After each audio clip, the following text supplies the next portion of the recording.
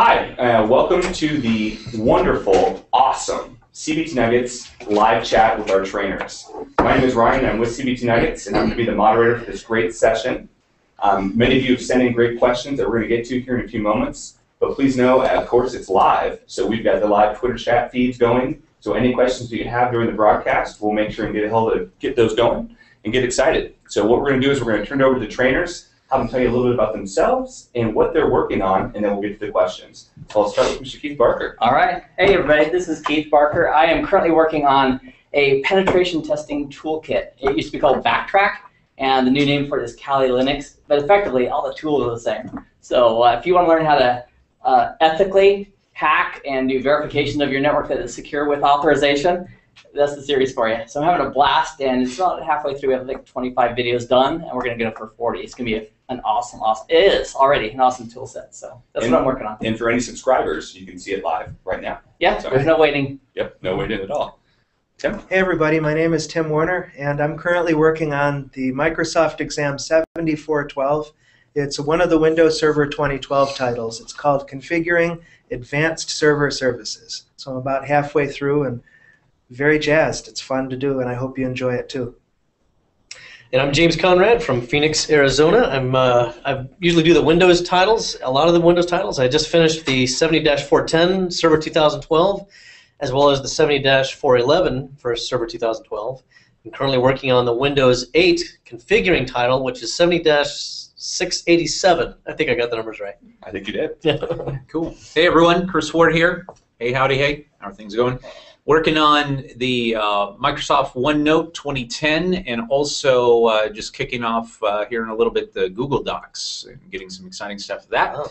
And yeah, that's it. I'm done. Hey, I'm Steve Caseley, working on update to the PMP, Project Management Professional Series. PMI issued the new release of the PMBOK guide in January, so we're working at getting the new materials out there so it's fresh and ready for you when the exam cuts over at the end of August, 1st of September. Awesome. Thanks, Steve. Yeah.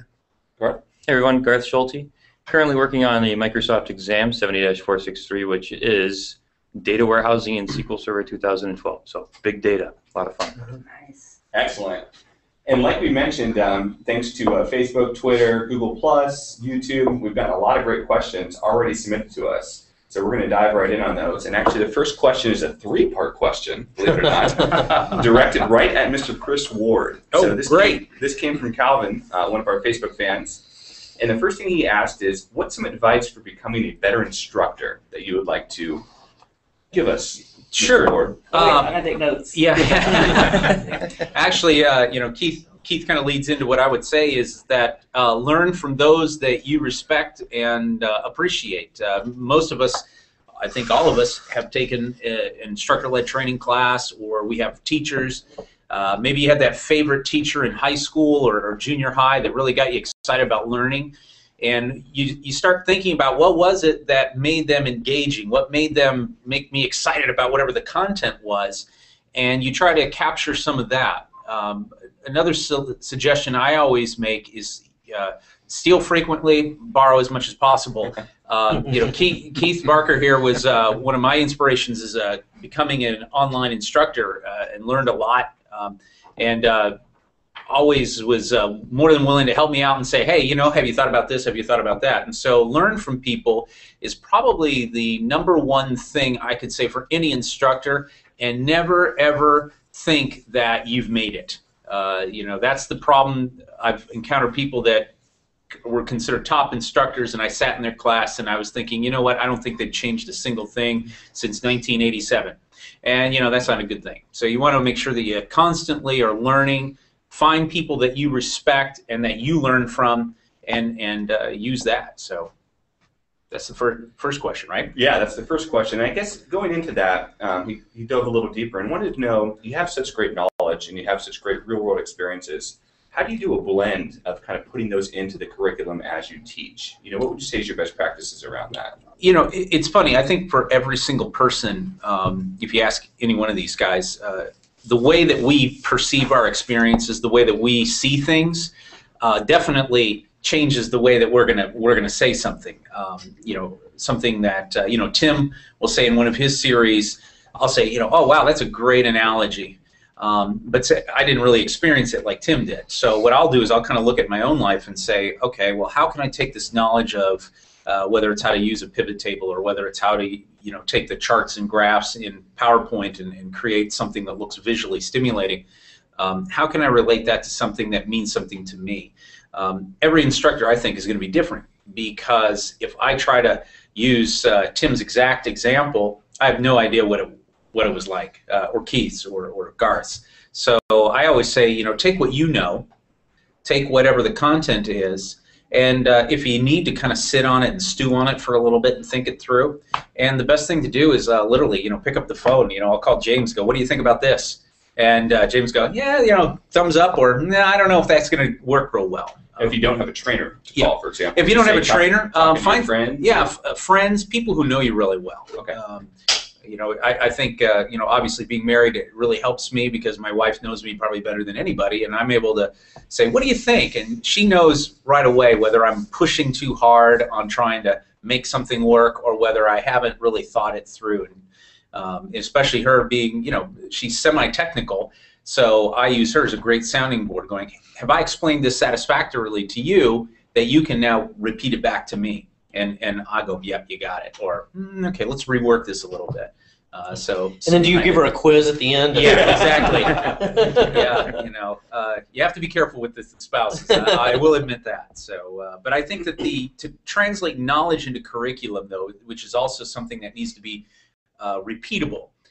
It might work for one group of people, but you want to try to balance it out a little bit. At least that's from my experience. Sure, I think that's great advice. And I think the third part of that question is, when you go to make a nugget or a series for that example, right, what type of planning and preparation do you put in? Let's just do one nugget for an example. Okay. How much planning goes into making one 30-minute video? The thing that always comes up with that is that, you know, I call them a 3-pointer. I want 3 points. You know, I'm always about the 3 P's, the 3 R's, and, you know, 3 point, and then let everyone go. So that's how I do it. Some people are different. So what I do is I look at the content. I know that I've got 20 to 30 minutes to take a look at something, and so I break it down. The nice thing about 30 minutes is that's 10 minutes a point. Sure. And then, of course, if you're like, well, can I talk for 10 minutes about how to draw a square on a Word document? Probably not, but can I start talking about drawing many different objects and grouping those objects together? Okay, that's my 10-minute thing. Okay. It's now, instead of just draw a square, it's now drawing and sorting objects. So I'll build and I'll say, how long can I take to talk about something? And sometimes that's just a little bit of practice where I'll fire up my, you know, computer, I'll start talking, get my headset on and start doing a CBT nugget and go back and listen to it and go, wow, I just spent 10 minutes talking about nothing. I need to redo that. And so I start from basically, and Steve will appreciate this, from a work package level, the small level, and it comes into play a little bit. There you go, little project management there. Start at the work package level, roll it up to a parent account, and then, hey, how much time is that? Oh, okay, now we're at about 10-minute mark. Okay, I've done my bullet number 1. What's bullet number 2? And then a secret I learned from a mutual friend of Keith and I's, Doug Bassett, is called the problem solution. Okay, now I solved this problem. That created a solution. Well, now this solution, what does that create? It might create another problem. Okay, well, now that I know how to do this, how do I do that? And so that's how you can create, especially in curriculum, is the transitions. Keith and several other instructors I work with are fond of saying that, hey, training is a journey. Know where you're coming from, know where you're going. And as long as you know those two things, you're going to be good all the way through it. That's awesome. And again, just a quick reminder, we are live, so if you have questions, whether it's on Facebook, Google+, Twitter, please make sure and chat it in, and we'll make sure to get to those. But we're going to move over to Mr. Keith Barker. Keith, let's get that water in there. Feeling good? Yeah. Okay, awesome. We had a Google+ user ask the question, to be a cybersecurity expert, what is the level of network knowledge needed, is the first question. Gotcha. That's a great question. So if we were going to verify the security of let's say a glass bubble, we would need to know everything about glass bubbles. So to be a penetration tester and a security expert for a computer network, we have to understand basically how everything works. So the OSI reference model is a conceptual framework. how different vendors, operating systems, and network devices like Juniper, HP, Cisco, Palo Alto, et cetera, how they all fit into that. See, that you really need to know all that. Okay, then above and beyond that, we also need to know what the vulnerabilities are for those protocols. One of the biggest things that I learned the hard way was that Linux, you need to learn Linux. So there's no easy way to say that other than jump in and enjoy it. So what I did, I started creating the Backtrack series. I worked with Linux back in the 90s. And so I thought, oh, I know Linux, okay. I started doing Backtrack, and I found myself at the command line interface saying, what was that again? Was it locate? Was it ls? Was it pwd? What? So I actually took Sean Power's Linux courses, which are awesome, by the way, and just to get myself ramped up for the basics so I could start focusing on the actual tools. So I would say you have to know the basics of the network. You have to understand how it works, and then you have to understand the vulnerabilities. And the deal is, just like everybody would say, you have to keep on top of it, because every day there's a new vulnerability that's released, there's a new exploit that takes advantage of that vulnerability. And as a security professional, if our job is to build the best fortress of security for our network, it's a never-ending process. So kind of. Did I answer that question? I think you definitely did. Okay. But I think dovetailing a little bit deeper into that is around. I heard you talk Juniper. I heard you talk Cisco. Right. I heard you start talking about Backtrack. I heard you talk about Linux.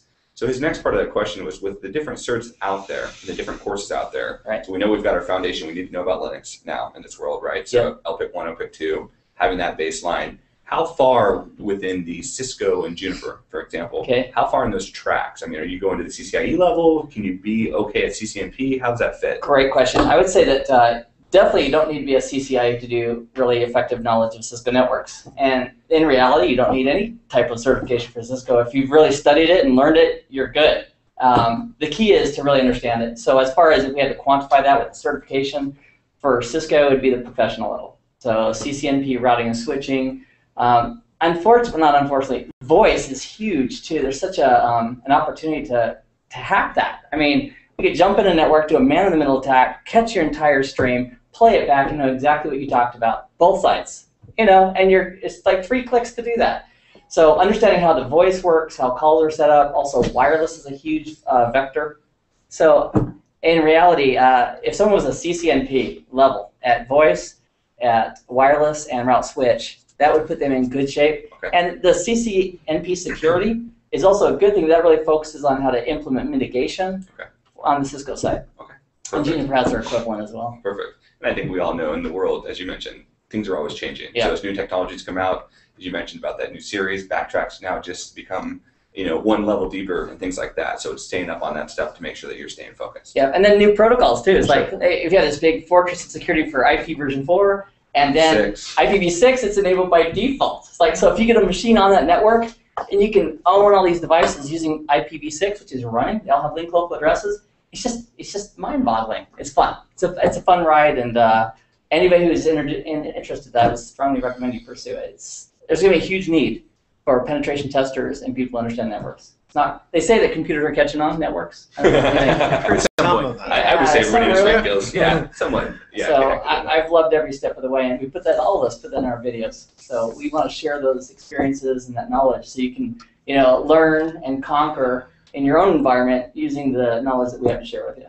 Awesome. Thanks, Keith. You bet. Next question comes from another Facebook user, Tarek, and James swims for you. His first question is, do you feel that Windows Server training is enough to be an IT professional?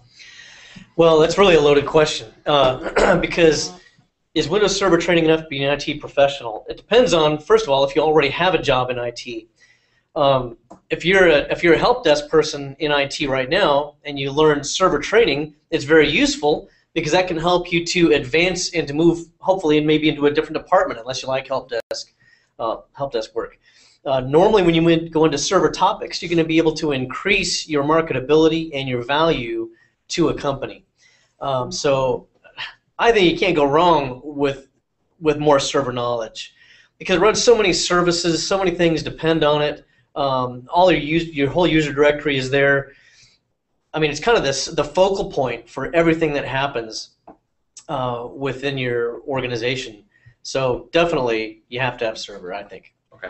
Unless you want to go to the dark side, like where Keith is, and you just want to do networking stuff, and you don't know how to use a mouse or a keyboard. You just do Cisco things. That's all. Diving into Server 2012, I think a lot of us have had the opportunity to read and obviously see our series.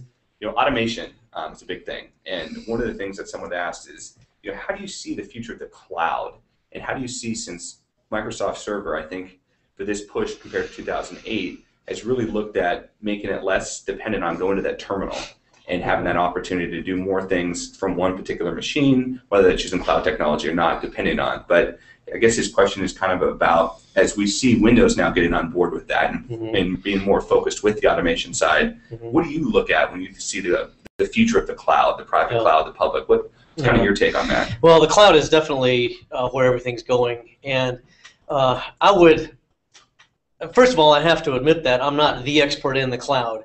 But I do know that that's where things are going, and I would strongly recommend that you get sharp on wherever you can for that. I know we do use Amazon Web Services for a lot of things that we do, and there's a lot of other solutions out there. I use cloud storage for a lot of the things that I have. So again, it's a little bit of a broad question, but I remember a few years ago, I was talking about this with Keith yesterday, I think. When we used to do seminars and things, we didn't have virtual machines. We had 3 separate laptops, and we had to show things separately on each individual laptop. And then virtualization came along and blew everybody's mind. And once it got working well, that's what everybody uses now. Hyper-V, VMware, what have you. The cloud is that next great thing in terms of storage, even in terms of servers. A lot of organizations don't even have their own servers in-house anymore. They're using Amazon's, solution and everything, or somebody else's. Right. And so all of that processing, they don't even have their own server room, or at least not as big of a server room, because of the cloud. So, what's your thoughts on that, based on some of the stuff you've done? The question, I saw it as 2 threads or 2 parts. One, Windows Server 2012 multi-server administration. Certainly there's an emphasis on using Windows PowerShell to administer the server. With PowerShell remoting, with the Server Manager console, the emphasis is, for instance, to sit at your administrative workstation and be able to touch any servers in your environment. So that's certainly a big, important feature of Windows Server 2012. In terms of cloud computing specifically, Garth, you'd have a lot to say about that too, having migrated your organization to the cloud. But what I'll say briefly is, it makes a heck of a lot of sense for a business. Just think of power consumption. A rack of servers sucks up quite a bit of power. Wouldn't it be nice to have another company paying those utility bills? How about backups and what a pain those can be? Wouldn't it be nice to trust another company? But I think at the same time, trust is probably the biggest side of the double-edged sword. Sure. Do you trust your hosting provider with confidential data, intellectual property? Garth, you want to jump in on that? Yeah, from a developer standpoint too, it makes it a lot easier because now we don't have to worry about all the management side. It's all managed for us. And I'll speak of that when we get to our question. Okay, because perfect. Cloud computing is big in development. It is. I want to get to one quick question, and we really appreciate everyone tweeting in. We're getting some of those great messages. James, since we were just on that, we had a question come in. Our domain name is not conventional. Should we look into changing that before we install Exchange Server?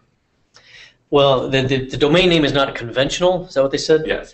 And I don't know exactly what they mean by that, but unless they're saying that it's a non-public, like it ends in private or not local or something like that, you don't have to change that before you go to Exchange. There's probably other people that know Exchange here better than I do, but I would say, you don't have to change that because there's ways of being able to keep your existing domain name and still have mail routed to your Exchange server, even though it's got a different domain.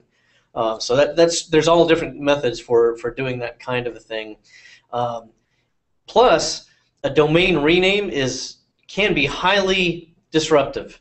It's supposed to be smoothed out the way Microsoft has done things. You can change. I don't know if their domain is a public domain or if their domain is an Active Directory domain that they currently have. I guess since it's non-conventional, it'd have to be private. But anyway, but when you change it, it does disrupt your service, or at least for a period of time. And you really have to map that out carefully and whiteboard it and have lots of meetings and things to make sure that goes smoothly. Okay. I don't know if that answers the question. I think that would be there. Yeah, that makes sense. It reminds me of a field story. I worked at a shop. Fortunately, I came in after this happened, but When my colleague had designed their Active Directory domain, because they were using an internal DNS structure, he chose the name school.local. He figured, it's a non-routable DNS name, we're cool. But it was a school that was mixed environment, Windows and Mac. And Macs with their Bonjour protocol use .local. Right. So we basically he had to scrap the domain and rebuild it we used .lan eventually. Yeah, there's also I had some discussion with this with one of our viewers a while back. I can't remember all the details, but .local used to be something we could always use internally. And apart from the Bonjour issue, which I've also run into, by the way, apart from that, there's also other domain naming standards out there now that are now accepting .local as a public space. Oh, gotcha. So that really complicates things as well. So. Definitely. Definitely. Well, great. And please keep those questions coming. Steve, we're going to go ahead and turn over to you and talk a little project management from Fatty from Facebook. He asked, what is better for the IT field? A little question here. PMP or Prince2? That is a really hard question to answer because It's a loaded question. they're both excellent project management disciplines. They each have their strengths, and I'll be honest, they each have their weaknesses. They're both set to be generic project management principles, so you can apply PMI, PMP, or Prince2, whichever one you're at, for IT, which is obviously the focus most people here are. We're all IT people. Sure. But you can use it for building bridges. You can use it for anything. They follow the same basic principles. So they're both generic. So saying one has more IT bend to it than the other, I don't think they really do. A lot of it, I'm not trying to cop out on the answer. I think a lot of it will go back to the geography. Where are you doing business? My experience is, exactly, as you said, Ryan, if you're in Europe, the Prince2 has far more public support. It's recognized by more businesses. So again, if you're in Europe, if you're in Asia, if you're in Australia, my experience is the Prince2 is the more respected simply because it has more history. In North America, which is where we are, the PMI, PMP seems to have a higher recognition. So again, without trying to cop out and saying they're equal, they are equal. A lot of it is going to go back to simply where you're doing business. Here in the U.S., it's almost becoming a requirement to have your PMP to work with the federal government. There are more and more organizations saying, if you want to be a project manager in North America, prove it. Show me your PMP. There are places in Europe saying the same thing, except they're saying, show me your Prince2 certification. So they're both excellent. Find the one that's going to satisfy your location, your organizational needs, and focus on that one. You can't go wrong with either. And I would also add on to it, just from my perspective and experience, is that Asia Pac is now moving more towards the PMI side of things. Okay. Just for an example, a good friend of mine went to Beijing when the Olympics was there, and the Chinese government wanted 65,000 PMPs trained to help them with their project management of the building freeway infrastructure, building the stadiums. Yep. And what you noticed was it was a huge success for China. Roll back a few years before to the previous Summer Olympics in Greece, where literally people were coming into the stadium and the paint was drying on the seats. And they had used other project management methodologies, and so there's definitely, I think, from a global standpoint, PMI seems to be gaining traction. Internationally, total headcount, PMI, right. PMP certainly has it. But he's definitely right. If you're in England, Western Europe especially, Prince2 reigns. Yeah. That's what you want to have. Right. And I think it's also interesting too is you define IT, but then we think IT plus development. Then we start talking agile, right? And we've got Scrum in there, and so I think to both of your points, not only is it based on geography, but I think it's also based on what's best within your organization. Absolutely. So, and that throws one more twist. You said the agile, the Scrum. So again, is the PMI, PMP, or Prince the way to go? Are you what I would call a more traditional shop, or are you going into the iterative and, to use the word agile approach, then a Scrum or an agile certification is going to be more for you, or some hybrid between the two. Unfortunately, there isn't a single right answer. It's like everything else, What's the better development language? Well, yes. There's 6, 7 of us around the table. There are 7 best development languages. It's almost the same with project management as well. Sure. No, I hear you there. And I think kind of upon that too, another question came in around the certification side of things with project management, and I think it's interesting as we just talked about that. Obviously, PMI now is certified in Agile. Yes. But Scrum is, you've got your Scrum Master. Where do you think the future of certifications is going within the project management / IT field? I wish I had that crystal ball. I really do. I think the trend is certainly more towards the agile iterative approaches, and I think that's evident by the fact that the PMI is now on the agile bandwagon. Sure. I don't think PMI has still fully addressed it. Reading about the new PMBOK guide, which is what I'm working on my new series of, the biggest criticism I've seen so far today, I don't know if you've seen, Chris, is the word agile has appeared like 6 times. Somebody did a search on it, and although PMI is embracing agile, it's still not in the core. But I think generally businesses are moving more towards the agile approaches. And I think and this is just PMI, I think in general, I can only speak for myself. And my analysis of it, I don't speak for PMI, but you'll notice that they are starting to recognize the need for starting people in the generic sense. In other words, a broad overview, which is what the PMP does. Or if you don't have enough experience, the CAPM, the Certified Associate. And then once you're in that realm is when you start seeing PMI now beginning specializations. Exactly. PMI Scheduling Professional, PMI Risk Practitioner. Those are now becoming hot new topics. Agile has now been added. Steve was probably in on this as a PMP. As a PMP, PMI sent out this huge survey going, which type of agile format are you would you vote for? More Scrum kind, or so. And basically, the new Agile stuff has come out of most of the PMPs responding. Exactly. The new Agile, the PMI ACP, is they actually have a suggested reading list at the beginning of the PMI ACP, and they list basically every one of the disciplines. You're going to read the Scrum, you're going to read the Agile, you're going to read the Extreme Program, you're going to read the DSDM.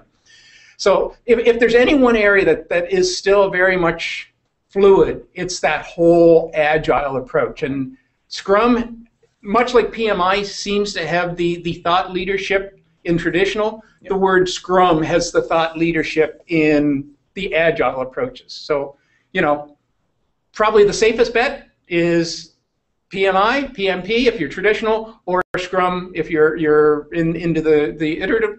But it's not settled yet. Okay. There's still some wars to be fought. Awesome. I want to get back to a few questions that we're getting live tweeted in, and Keith, this one is for you. Okay. Is CCIE in route switch essential, for those who are planning to get their CCIE in security? Great question. So I've got one of those each, and I would I failed my CCIE security first time I took it, and here's why. I walked in, and back in 2003 for my second CCIE, I thought, I'm a CCIE. This goes back to Chris said, you're never done, right? Let's see, don't ever think you've arrived. I wrote that down. So I failed it because it tested a lot of basic routing and switching and BGP, which I wasn't expecting again in the security. I thought, I'll throw some IPsec tunnels in, it'll be great. And it was like that plus a whole bunch of BGP and advanced routing and switching. So I would say definitely it does help to have a route switch CCIE before your security, but not required. Okay. The blueprint's all out there. You can go study. Just make sure you're ready for every item on that blueprint. And I would just say my coaching is take one at a time. Yeah. And for a person out there who's interested in getting multiple, I would say get the route switch first and then get your security. If you think I'm only going to do one and that's it, and it wants to be security, you can definitely do that without the route switch. Okay. And dovetailing into that, what's your take on backtrack certifications, and would you suggest getting that? So, Certified Ethical Hacker they've got a great course on that. Great course. You can get certified as a certified ethical hacker. Backtrack has 300 plus tools in it. Now they just, as of March 13th, last week, they released a new version of Backtrack called Backtrack not 5, not Backtrack 6 either. No. They're calling it Kali Linux. But last night, so I downloaded it all. Tool for tool, all the tools are there. So we're going to call that title Backtrack / Kali Linux, and everything that is in that applies. So for being a pen tester, a penetration tester, I wouldn't think you'd need to technically to have a certification in it, Okay. as long as you practiced, you know what you're doing. But I think a lot of companies are not going to hand over the keys and say, here, you are authorized to do this, this, this, no rootkits, no physical access, whatever, unless you do have some credentials. And I think Certified Ethical Hacker is one of those that would be a starting point for those credentials. Okay, perfect. Excellent, thank you. Well, please keep these coming in. We'll be sure to get them as soon as we can. But we definitely want to turn it over to Mr. Garth. It's good to have you here, man. Thanks. And I don't know if very many people know, but Garth is actually the longest running trainer here at CBT Nuggets. Yep. He's been here for many years, so we're thrilled to have him. But it's his first time out here to Oregon, so we're really excited to have him out here. But first question that comes in for you, and I know this is near and dear to your heart. What do you think the future of .NET is? I think it's cross-platform development. Okay. Nobody wants to build an application multiple times that target multiple platforms, or even develop it once and then port it to multiple platforms. They want to build it once and target many platforms and many devices. And in the future, that's Mono. Mono is a cross-platform development. It's basically .NET for non-Windows devices. Okay. So we can build it once and target all these non-Windows devices. And Mono Touch is for Apple products, iOS. Okay. So that's really where I think the future is going to go. Okay. What do you think about some of the new startups and stuff? I'd love to get your thoughts just on Node. You know, Node.js is kind of the big buzzword that we've heard a lot of people talking about recently. I honestly haven't had a chance to look at it yet, but Okay. I hear many good things, and I'm excited to get into it as well. Okay, It's cool. part of my future training. We know kind of client side and some of the different stuff. With the flexibility and some of the different things that you're seeing, though, do you feel like .NET's moving to that cross-platform quick enough? Mono's been around for a long time, so quick enough? No. And C#'s been around for a long time. But it seems like the need for it is going to drive us there a lot faster than it has in the last 10 years. Gotcha. When you look at languages, and I think we all kind of talked about that, can you kind of give us a little bit of just why C#? What is it about C# that really grabs people within that .NET platform? Well, it's elegant, it's easy, it's familiar, and once you get the hang of it, it's fast. You can write it and get things done quickly. And the big thing about C# is right now it can hit 2 billion devices. So C# plus Mono equals anything, anywhere, world domination. Awesome. Great. Well, thank you. Well, I'm going to go back to a few Twitter questions, and we'll get to some other ones. But to the Microsoft people in the house, a couple questions. First is, will the need for traditional MCEs diminish over time? What's your guys' take on that? MCEs? MCSE, I'm sorry. MCSEs, yeah.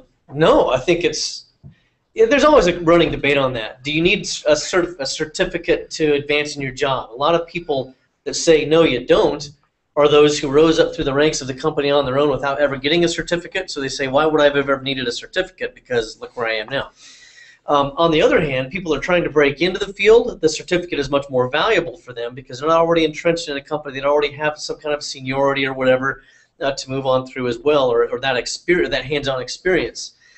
So I think the value of the MCSE is increasing in value because there's the IT field as a whole is growing exponentially, and there is still great demand for IT professionals.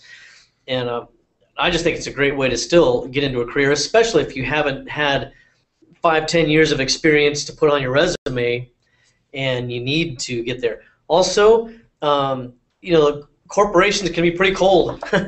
And you have a job today, but it may not be there next week. That's just how it is, and the way things work. And although the experience is good for you, it would never hurt to also have an MCSE, in addition to the fact that you have 7 years experience at the company that just let you go.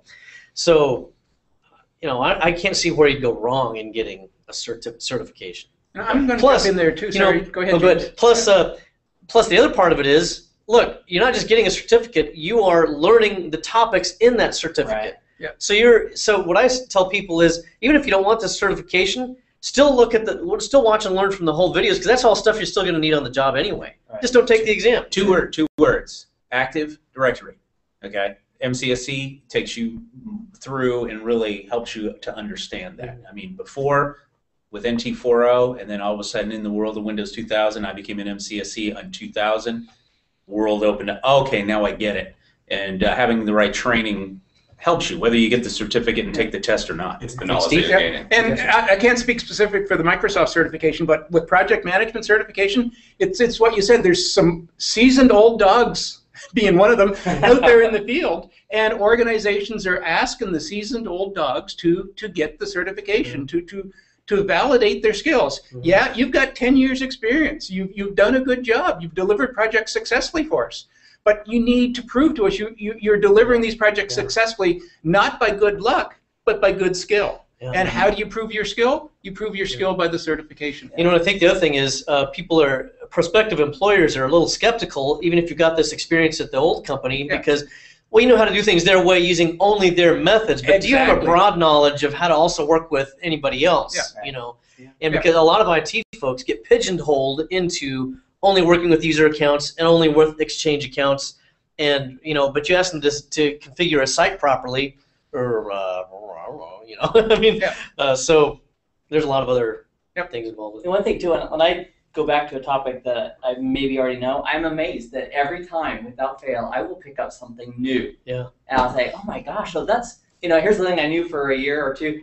That's how it really works. And life goes well. Yeah, so it's a win-win to you know, watch, learn, and then just, you know, own it. Conquer. Watch, learn, conquer. Yeah. That's a good line. Did we just skip something? Oh, no. 30 days. Going back into MCSE. Tim, this one's for you. So I'm considering focusing on messaging and server infrastructure. Would you say that is a solid combination, or would you say there's a better two-part combination that you would recommend? In general practice, general advice, I would suggest that the individual focus on server infrastructure principally, and then if they want to, start to specialize. To kind of tie this question into the previous one, I think personally, for what little my opinion's worth, I think Microsoft made a good decision bringing back the MCSE. As some of you, I'm sure, know, and my colleagues know, the MCITP has had kind of a rocky life, with many organizations and hiring managers and HR staff never getting the memo, so to speak. So it's good that that's back. It's nice that Microsoft still offers some specialization, platform-specific specializations with the MCSE. So my short answer is yes, I think the specialization's good, but I would formally recommend focusing on server and then specializing. That's a great recommendation. Keith, this is a good question. You'll like this. So when we say in networking, this packet is dropped, et cetera, et cetera. Right. My question is, where did it go? That's great. All right, so we're gonna do a visual here. You want the whiteboard? No, we're gonna be devices. So you're gonna be a router, switch, router, switch, router, switch, and I'll be a router. Fair enough. So we'll have somebody send a packet into you at layer 3 of the OSI reference model. So the packet gets into you. Fantastic. So you receive the packet. I have it. I love it. De-encapsulate. You receive a frame. Okay. It has your MAC address on it. You take that off. You re-encapsulate it at layer 2 with his layer 2 address, and you forward it to the switch. Fantastic. You're a transparent switch. You know the MAC address is very quick for you. You forward it. Steve has it. Great. Steve no. So he receives it. He sees that it's destined to his layer 2 MAC address. So he says, "Oh, it's for me." He de-encapsulates it. Looks at the IP address. Says, "Oh, it's not for me." But I know how to get there. I'm a router. So he re-encapsulates it layer 2 frame. Sends it over to you, James. Layer 2 switch, correct? Forwards to James. James says, "Hey, this is my layer 2 address. I'm interested." He de-encapsulates it. Looks at the IP address. Says, "Oh, it's not me, but I know how to forward it." He then re-encapsulates it with my layer 2 address, forwards it to the switch. Who forwards it to me? He say, "Oh, it's my layer 2 address." Boring yet? Repetition is a good thing to remember concepts. So I de-encapsulate it and I say, "Oh, this is for IP address 23159. I don't know how to get there." Here's the answer to the question. You ready? That packet is dead. I'm not going to forward it. That's a drop packet. So what I will do as a courtesy is I will say, "You know what? This packet did come from this person over there. It means a lot to me. I will send an ICMP message indicating that I dropped your packet with information of why I dropped it." So I'll send that back. We can do the whole encapsulation thing back towards the source.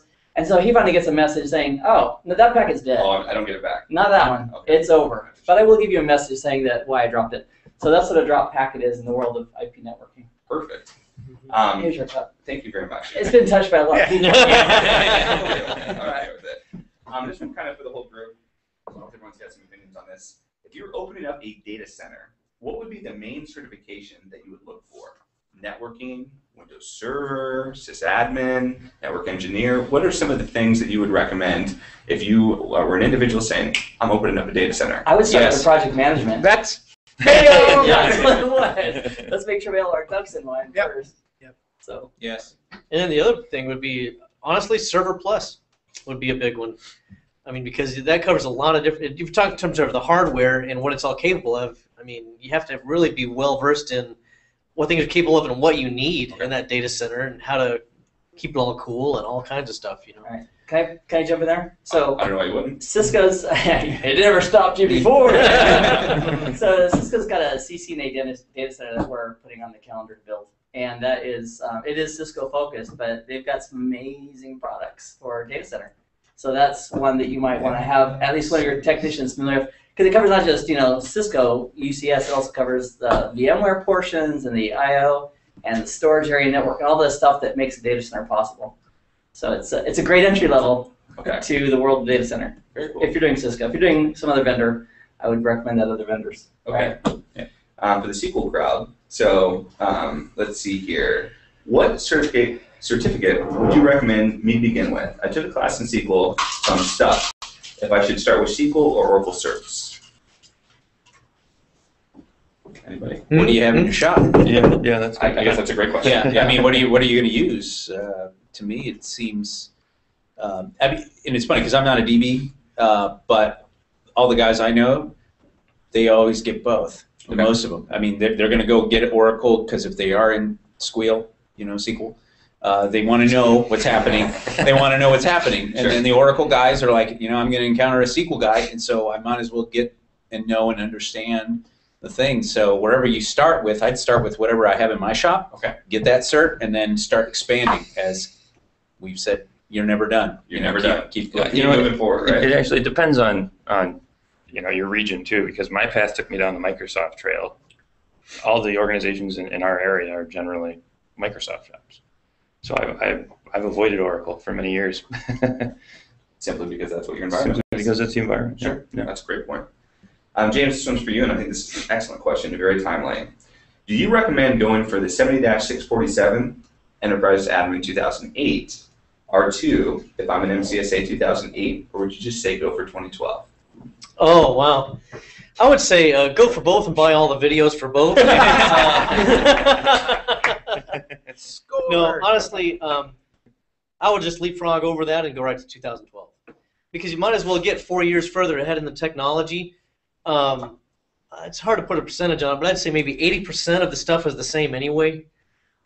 There's some new things, of course, in Server 2012 that are nice and shiny. Anything you learn for 2012 mostly will still apply to 2008, so in terms of practical administration, you'll still be fine. Okay. I'd say go right for 2012. You would? Yeah. They still have users, I understand. No, that's right. They have users, Active Directory, all that stuff. Tim, any thoughts on that? Yeah, I'd like to add to that as Sure. well. Quite honestly, I look at IT certifications as an investment too. So you want to get as much return on that investment as possible. I mean, let's face it, the Microsoft exams are over $100 USD per attempt. And then there's training investment, there's time investment. And ultimately, at the end of the process, you're going to have a Microsoft certification that will qualify you for a job. Whether that says Windows Server 2008 or 2012 may not make a difference. The point is, do you have the cert, and how long do you want or expect that the cert will be valid?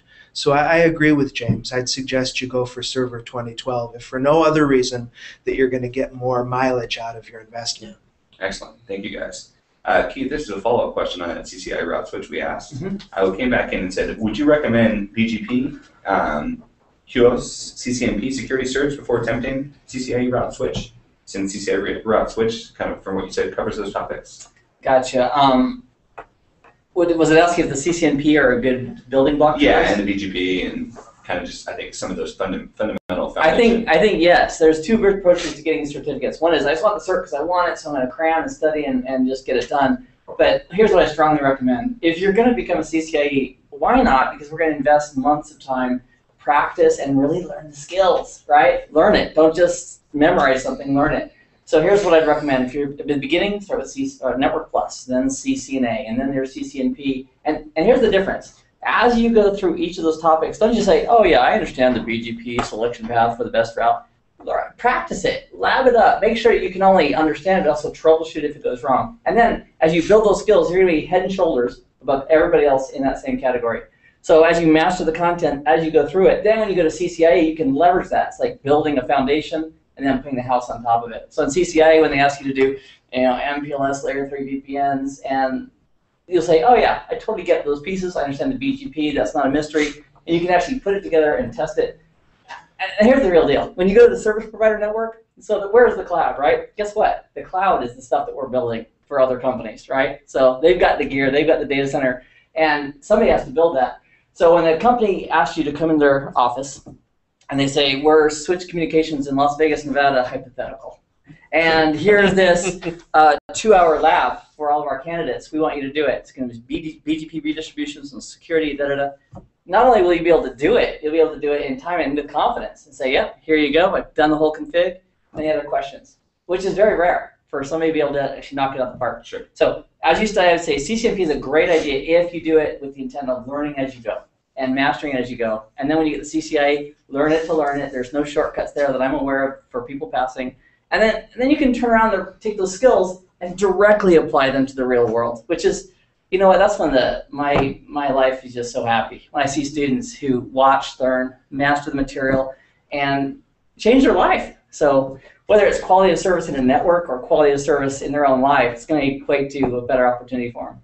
And I think to your point earlier that you mentioned, you took that first CCA, you didn't pass. Right. And that's okay. You're not going to always get it the first time. I think it's one of those things that you can prepare and you can do the best you can. But a great networking moment is sometimes you fail to learn. And then when you go back in, you've obviously got a much better handle of what you're needing to prepare for. Absolutely. So you didn't let failure stop you. Absolutely. On that point, criticism, I've never been one to really enjoy criticism. Like walking down a dark alley and somebody stabs me with a knife, I'm not going to go, right, give it to me again. So criticism sometimes feels bad, but here's what I do with it. I take criticism and whether it's failing an exam or not doing well at some point, and I take it privately and I say, okay, great, what is my part in this, right? What could I have done or should I have done or might I have done differently? And I change it. And if it's something I can't change, I'm okay with that. Keith, we need to talk after the meeting. But if it's something I can change, for example, not studying as well or not performing as well, I simply will make the adjustment. And there's a little pride in there, that has to get smacked down, and that's a daily occurrence for me. So it's a good journey. Excellent. This is one kind of for a roundtable for everybody. First off, the question is, do you guys enjoy making the videos as much as you think the people do that love them? Obviously, as we get those comments, I think I can answer that for everybody, but I'll let them do that. And then the follow-up question to that is, when you're making, say, a 14-hour series, how long does it typically take you to make a series that consists of 35 nuggets? I'll start with Garth. It takes a while, at least for our stuff, for some of the Microsoft stuff, because we do demonstrations and lab materials, and that's where most of the time comes in, is developing that and then running through it, making sure it works, and depending how complex it is, when you're actually doing the nugget, and then something goes wrong, and then you realize, 20 minutes ago I went wrong too, I got to go back and redo all that. So it really depends on the series and how much demo is involved, but generally, it takes 30 days, 40 days. 60 days. Okay. Yeah. And again, I think we'll all get it. And I would say, do you enjoy making those videos? Oh, absolutely. Oh, yeah. It's a lot of fun. Excellent, Steve. Yeah, it is a lot of fun making a video. It's kind of just perks me up. Whether it's a first in the morning, it sets the day off and it gives me the energy for the day, or maybe you're picking it up halfway through the day and it's a boost. It's some people say exercise gives you more energy. Doing videos gives me more energy. It really is a pick-me-up. It's better than any coffee or energy drink you're ever going to find in the marketplace. How long it takes? It takes a long time. It takes long time to plot out the course, to plan the videos, to digest all of the material and organize it into an organized fashion. Then you have to plan each video, and then you have to record the video, and then you have to edit and proofread the video, and it does take time, whether it's live demos, or in my case, it's a lot of my videos are more theory and whiteboarded, but it still takes a long time to put them together. It's not 30 minutes and you're done. It's hours and you're done. Definitely, and I think just jumping in real quick, I think one of the differences with CBT Nuggets is, we plan, but we don't script. So to those points right away, things happen when we're making them. We're not trying to just do a canned presentation for you guys. We're trying to create a presentation and work it for each individual one-on-one. And that creates some opportunity for some things to go wrong. Yep. And that's okay. And that gives us that opportunity to revert, get it back together, and so that makes that process a little bit longer. And I think, kind of touching on what you said, Ryan, especially with the some of the office products that I've done where things that I do on a regular, everyday, I'm typing, I'm using Excel, I'm doing these things, tend to be, rather, mundane for certain people, but I get excited because I remember the first time that I got it to work, where it actually worked, which is always fun. Now, which also makes it interesting when you're recording, though, because obviously there's the, we kiddingly call them the ghosts in the machine, where for some odd reason, I thought I followed all the 3 or 4 steps you need to do to, start this. And when you click OK and you want that aha moment and it just doesn't work, and which is always fun and surprising. And then guess what? It makes me have to go think back and going, well, obviously, what I just taught somebody, I need to rethink it, make sure that I did the right thing. And so there are certain things that I think in any one of our videos where we just kind of have to say, guess what? I thought that was really the way to go with this, but not so much, which is always exciting for me because then I learn not only, I'm the kind of learner where I usually learn about 4 different wrong ways of doing things before I learn the right way. And once I learn the right way, I can then turn around going, hey, by the way, guys, those other ways, they're not so good. Can I jump in? I think that was your video where, and I really liked it, where there was an issue that came up, and instead of just editing it out, which is easy to do, it's like, you know what? This is a thing that really comes up, and let me walk you through what I would do. You can watch over my shoulder as we would troubleshoot this. And I think it was yours. I was watching. Could be. It could have been years ago, but it was fantastic. So occasionally I'll do that too. I'll leave something in. I'll say, that's not exactly what I was expecting, but here's we'll troubleshoot it. So I appreciate keeping it real. And I drink coffee for energy, but to do my nuggets. Yes. I love making the videos. I've been doing it for 11 years for CBT Nuggets, and if I didn't like it anymore, I wouldn't do it anymore. I'll be honest. Sometimes in the morning when I get started and I look at this long list of whiteboards that I've got to go through and the demos that I have to do and all that, I'm like, oh my gosh, that's a lot of work to do today, and it's time for a nap. But then for me, as long as I can discipline myself to just hit the record button and start talking from that moment forward, I love what I'm doing. But when it's all in front of you, it seems like a lot, but when I get going, it's a blast. And I think one of the things that makes it very rewarding, too, is I just love to know that we're making a difference in people's lives. People are getting certified, people are getting promoted, people are getting jobs, or at least getting a better marketability out there. And, I get emails from people and comments from people all the time that say they passed the exam, they're so proud, they're so happy that they've been able to do it. And that's very gratifying, and I know these guys all agree with me. When you help somebody move ahead in their life, help their family, live the dream, I mean, you can't beat that. That's just, as far as how long it takes, it's an embarrassingly long period of time, for me especially. I'm not as smart as anybody else in the room, so it takes me a little longer, and I make a lot of dumb mistakes and have to redo things, and stuff blows up and so on. So, probably when you see the videos, you think, oh man, these guys have got it made. They just know how to go right through all the steps. They just fly through the stuff. You don't see all the mistakes or the things we forgot to do, and have to go back and fix things. So it takes me an embarrassingly long period of time.